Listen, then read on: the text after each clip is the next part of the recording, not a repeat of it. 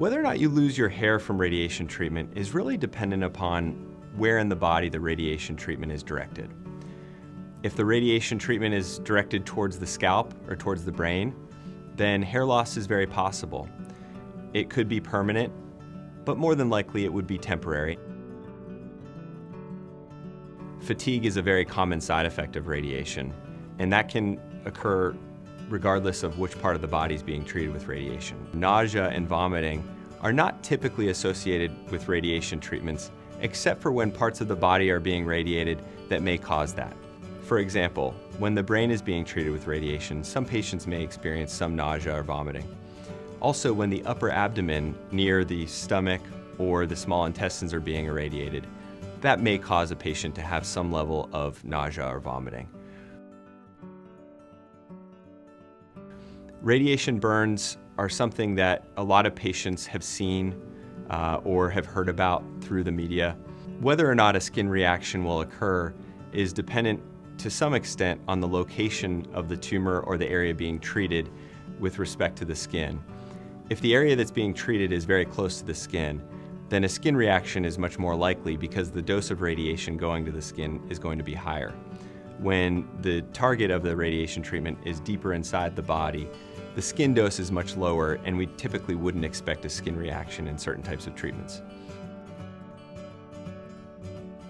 Many patients are able to work during their radiation treatments. To some extent, it depends on the type of treatment that's being delivered, the part of the body that's receiving radiation, and whether or not chemotherapy is being given concurrently with the radiation.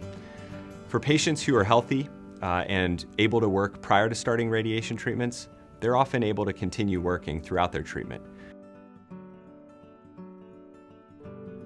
Chemotherapy can be delivered either through the veins or through pills that can be taken and ingested.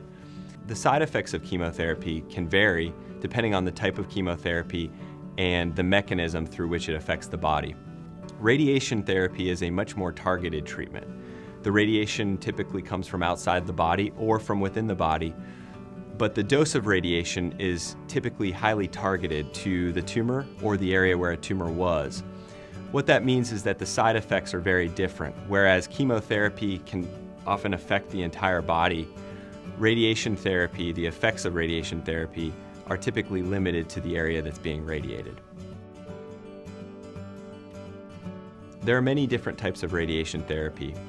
This is typically X-rays or photons, but it can also be electrons or protons as well. When the electrons strike the target, they then produce photons, which can then be shaped and used to kill cancer. Another common type of treatment is called brachytherapy. This involves small radioactive seeds that can be implanted into the body or the tumor, either temporarily or permanently. There are different types of brachytherapy, and your doctor will determine the most optimal type for your specific scenario.